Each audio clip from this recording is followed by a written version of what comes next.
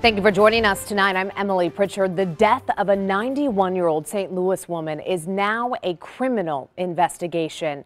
Erline Pierce was found dead inside her home in the Baden neighborhood when crews responded to a fire on Wednesday. Police say she had burns and head trauma. News 4's Alexis Soto spoke to those who knew her and is also checking in with the investigation. Today, the longtime home of Erline Pierce is boarded up. A branch sits in the front yard, something that wouldn't be there if the 91-year-old was still here today. She's always out here getting the grass up, branches and stuff like that. I also did a lot of work for her. Alvin Thurman was brought to tears as he talked about Miss Pierce, the woman found dead Wednesday inside her home. Investigators say she was severely burned and had blunt force trauma to her head. The homicide unit is handling her death. Somebody did it. The fire is considered suspicious. Video from Powerhouse Sky Zoom 4 shows the fire was contained to the back of the house, something Thurman says immediately made him realize something wasn't right. Miss Pierce never stayed in the back room.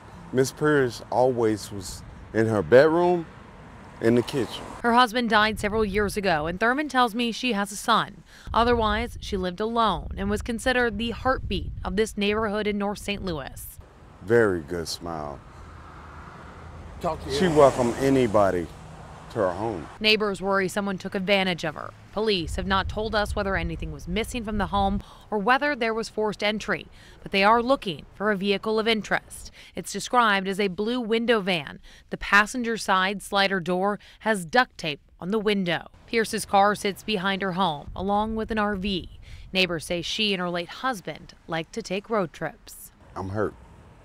I'm very hurt. Alexis Soto, News 4. The fire department says the cause of the fire is still under investigation, but any updates will come from the bomb and arson unit.